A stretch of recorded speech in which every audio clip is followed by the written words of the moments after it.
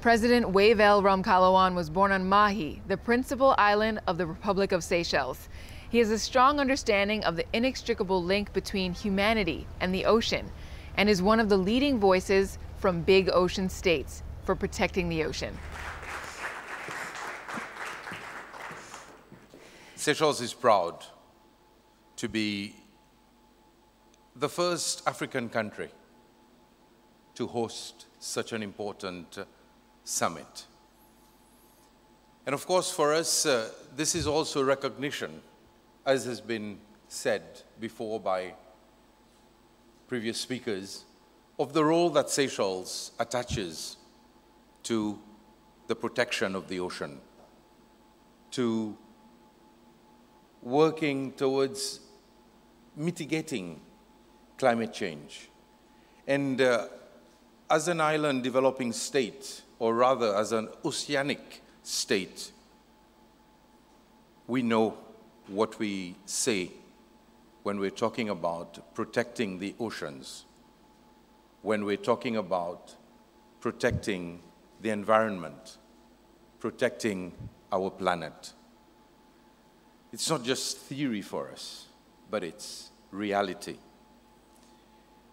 I love the description of the ocean race on the internet. You type the ocean race, and the definition is, the ocean race is the world's toughest sailing event, where the elite of the sailing profession battle it out on the most treacherous oceans.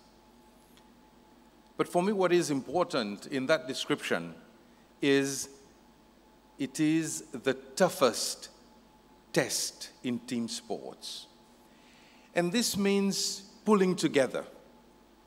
And as we follow the ocean race, to see all those men and women battle it out in the oceans, and as you mentioned, Richard, sometimes in winds of 30 to 40 knots, how they have to move from one side of the yacht to the other, from the bow to the stern, from port to starboard, etc.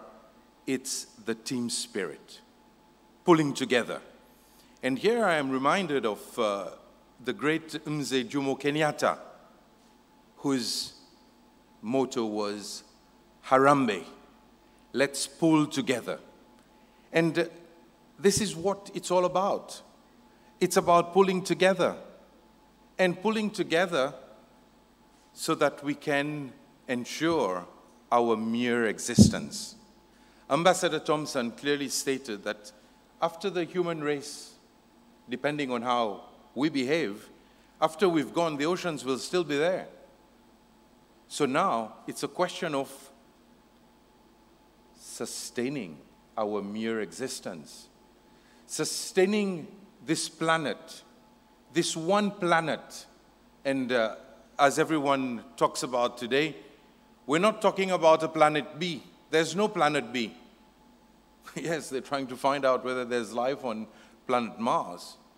But we know that Earth is our planet. It is the planet. And the survival of this planet depends on each one of us pulling together, exactly as the participants, the crew in the ocean race do it. So we have no option. It is teamwork that will ensure the survival of our planet. And in Brest, we talked about the one ocean. I love that theme, one ocean. Because for too many years, we've been talking about various oceans, Pacific, Atlantic, Indian, Arctic. But now we realize that we've got to talk about this one ocean.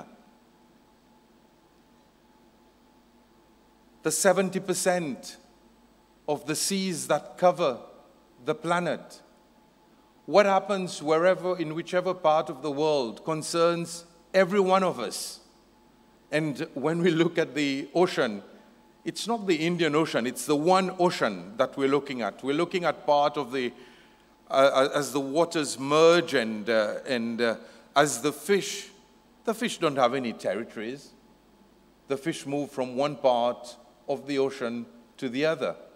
And this is our one ocean, and therefore preserving it is so important. I'm all excited about the various summits that are being held. In Brest, as you say, there was this commitment, how we should all come together, how we should all be concerned about the preservation of our planet, of our oceans. And yes, I'm all excited because I see so much encouragement. I see so many young people who are leading us, so many young people who are saying to us, leaders, you have to preserve this planet, not only for us who are growing up, but also for future generations. And this is where I stand.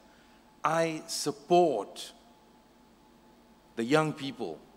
I support them when they look at leaders in their faces and tell them what they truly think.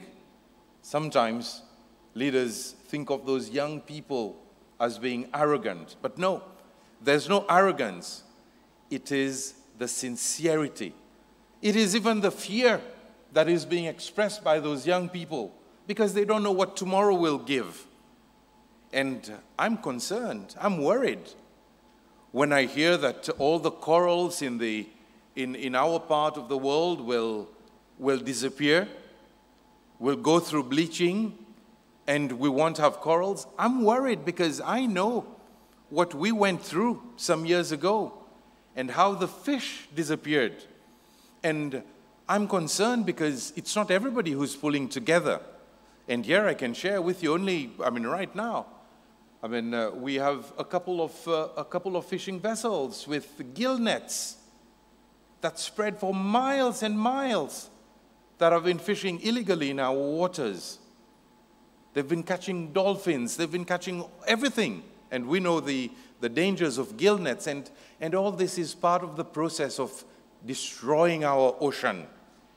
When those people, when tourists who come here and they see the big grouper, and they say, I want that grouper, they don't know what they're doing to the corals. Removing this grouper means you are destroying the habitat around this coral. And so we go back to preservation. But I would like to pay special tribute to our women here in Seychelles, especially. We have so many women who are involved in the conservation of our planet. We have in the hall our own Afiza, Talma. Thank you very much for all that you show us. We have other young women. When I visit Aldabra, I see those young Seychellois women who are all excited about the conservation of the atoll. And of course, Seychelles has given this atoll to the world. This is a gift that we've given to the world. And we're saying, let's preserve it together, let's conserve it together. But when you see what is happening there, Ambassador Thompson, I'd like to take you to Aldabra, and you'll see the plastic that we are not responsible for. Aldabra doesn't have a plastic factory. Aldabra doesn't have a port. Aldabra has less than 15 people living on that atoll. But our young people remove tons and tons of plastic coming from other parts of the world. And yes, we are committed, but this is where, again, the call for Harambe, let's pull together, comes back to life. Because what happens in fact, this is becoming even more true, that it is indeed a global village. And don't know whether to call it a global ocean, because this is exactly what it is. What happens in one part of the ocean affects other parts of that same ocean. So women, young women, scientists, Seychellois, and visitors and foreigners, I want to say thank you very much for your devotion. You are truly leaders and you are visionaries in how we should all preserve our planet and in the way we move forward. Helena, I know the work that you do, the heart that you put in whatever you are called upon to do. So thank you very much. And I want us to applaud our women leaders who are showing the way forward.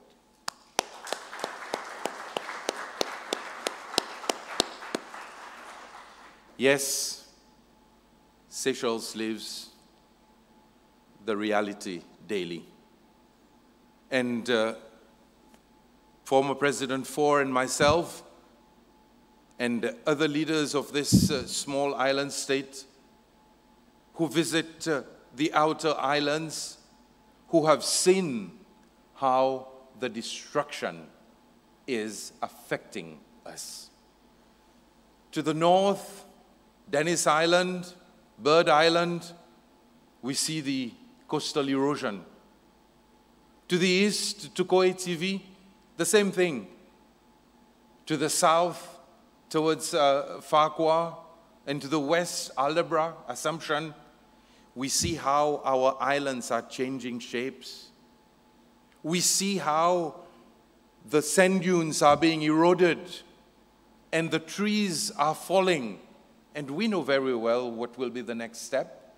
When those dunes go, the ocean will reclaim the sand.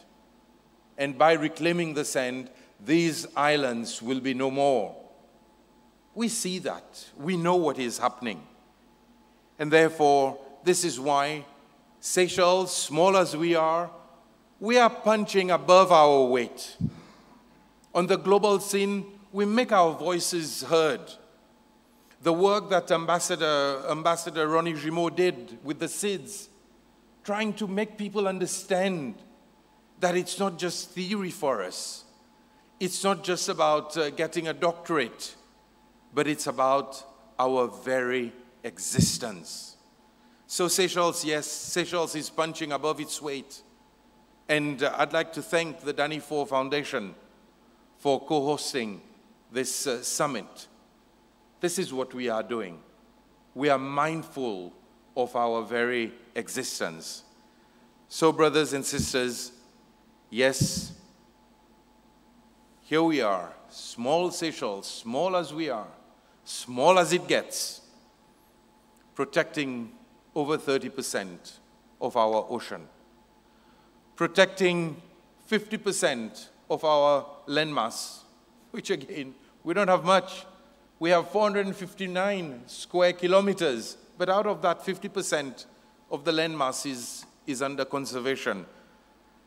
We are protecting 100% of our mangroves, the seagrass, 100%. We're doing all that not because we want to get a gold medal. We're doing that because we are committed to protecting the ocean. We are 100% committed in saving our planet. And when I mention this in international summits, conferences, when I say the area, and I like the speech of the Secretary General of the Indian Ocean Commission, Seychelles and Mauritius are jointly managing the area of Saya de Mala. And the seagrass meadow of Saya de Mala is bigger than Switzerland. Bigger than Switzerland. And we all know that seagrass removes more carbon dioxide in the atmosphere than trees. So this is what our contribution is all about. We want to go further, and we are now pleading to the UN to say, don't give us just the protection of the seabed and what is underneath the seabed, but also allow us to manage the sea column so that we can do much better. And this is what Seychelles is doing. At UNESCO, I was talking to the Secretary General, and we're saying, for Aldabra, which we've already given to the world, we now want Aldabra to get another status, the biosphere status, because this is what we want to contribute. But small as we are, small as it gets, we cannot do it alone. We need the world. And COP26, we heard so many commitments. The EU-AU summit in Brussels, we heard of the global gateway, 150 billion. And sometimes, I must say, the funding doesn't really happen. And so we want the world to also follow us, to accompany us, and to put the commitment, to transform the commitment into reality, so that the contributions that we are making can be further enhanced. Ocean management depends on every one of us. We are as strong as the weakest link in the chain. Seychelles places itself as a strong link. From Victoria, we ask the world to join us in saving our ocean and in saving our planet. I thank you.